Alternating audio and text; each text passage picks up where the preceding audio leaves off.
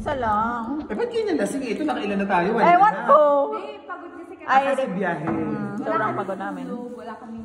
At least ngayon may pahinga kami. Buksan mo ni Au. Honey? Honey. Pure honey. Na tayo. Papakita ko na sa kaibigan. Sayang naman ito si ate. Oh, galing. Happy New Year.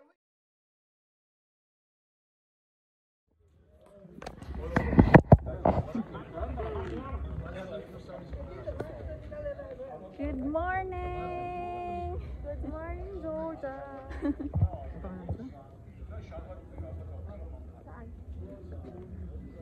Ang pangalan dito, te? Hindi ko din alam. Hindi ko pa nakita. Order tayo. Tara. La, juice, te. Our favorite. Uy, fresh. Order niya ba yung pamgrana? Oo. Good morning daw. 15 lari. So this is the ano pala ay. Yan. Sa museum.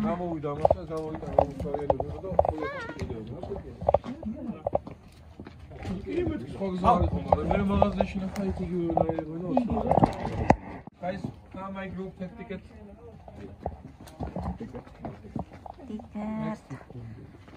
Ticket is 15 Georgian Larry.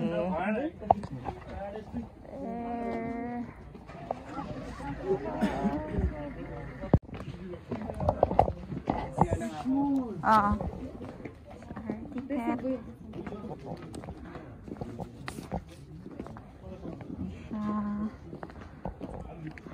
Comfort rooms. Oh, kan ganda.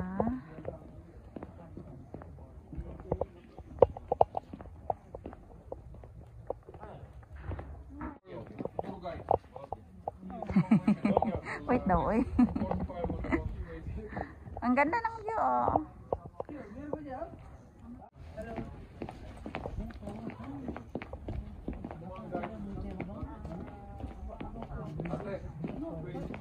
Yeah, we're just taking pictures.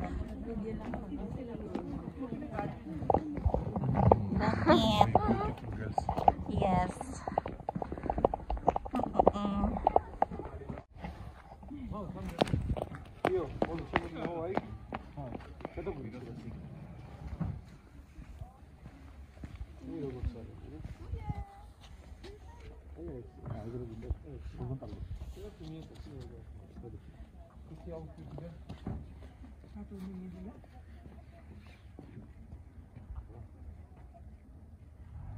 Hey guys, thank you.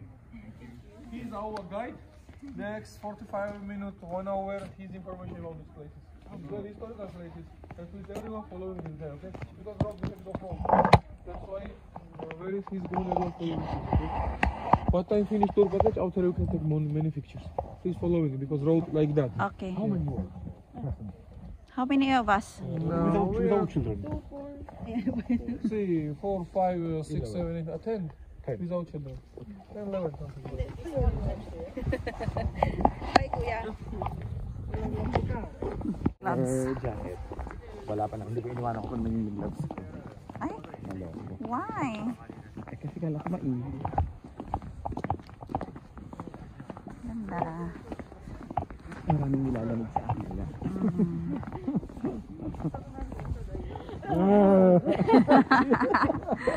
Isigaw mo na lang yan.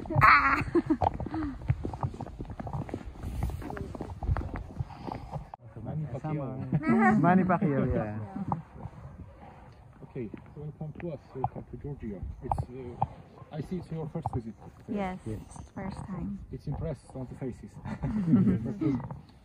Okay, welcome to the museum. Okay, what is this? This is one of the oldest pagan temple or cave town named Uplistsikhe.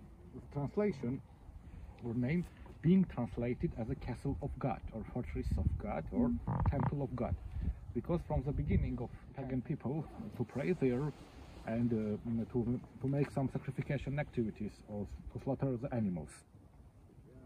Beside all this, there on the northern part of this place was going through these rocks so-called Silk Road, beginning from China, greatest trade road ever, going from China, coming from China, going through India, Persia, Turkey, Caucasus, and connected to the Balkan states. Old Georgian kingdom was established by our greatest first king, named Farnavas. Farnavas the first. Farnavas. Yes, Farnavas. This place destroyed fortification wall, established military base, and stayed there approximately 3 months. Then they had gone to their homeland, and practically making Georgia into province, into occupied territories by the governor of the head. So it was okay, had come to us a second touched with this cave town. Appeared in this cave town, in this castle. The ceilings, architectural jewelry made in Rome style. I'll show you what was paid nowadays. Now let's go and see by our eye what was happening. Say my age. My language is understandable. Yeah, it was clear.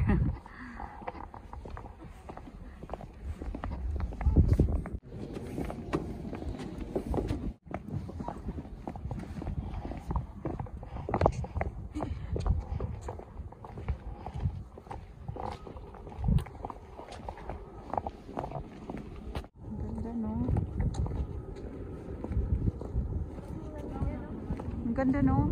Tingnan nyo.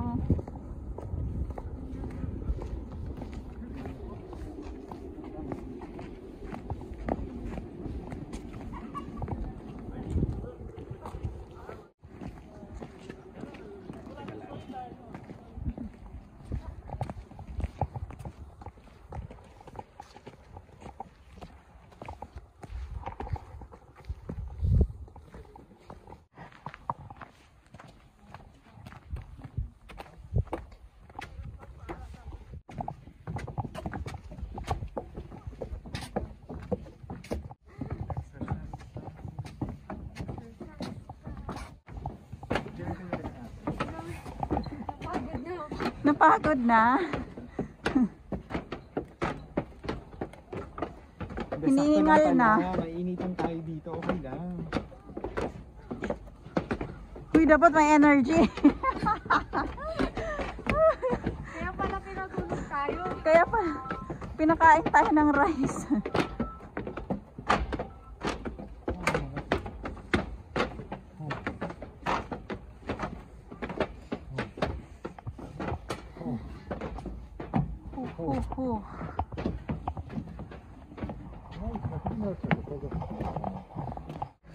Careful, guys.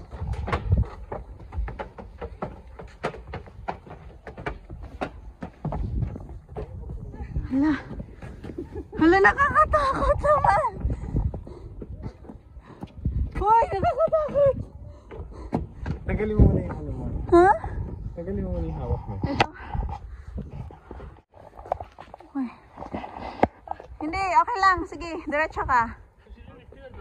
Oo. Dapat yan yung kahapon. Hindi. Okay lang. Hindi, nagano siya. Ganyan siya. Tama, dulas. Ay, ito.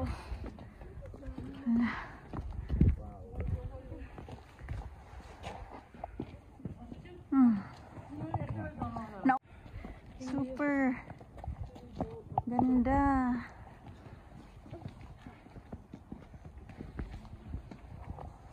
Dali mo.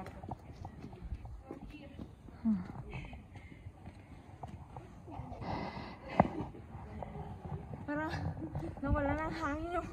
Kailangan tubig. In order to carve this place or this cave town, these rocks, for sacrifice for high level of aristocracy in this state. In this state, we have just come up by the so-called holy entrance. You can see the ladder, artificial ladder. This was called the holy entrance, and coming here, people, by the way, they must stop at first, against the first altar, to take permission from the sacrificer by slaughtering the animals.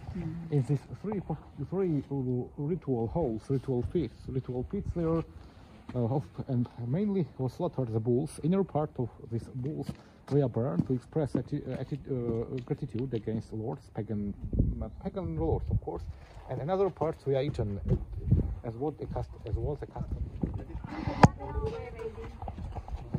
Buti na lang may ganito. May mga release hawak talaga. Yan lang. Ay, nakakatakot pero cute.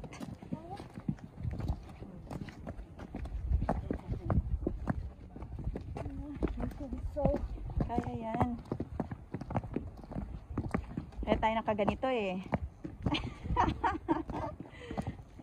Ang ganda nga eh, nag-ano siya, nag-hold.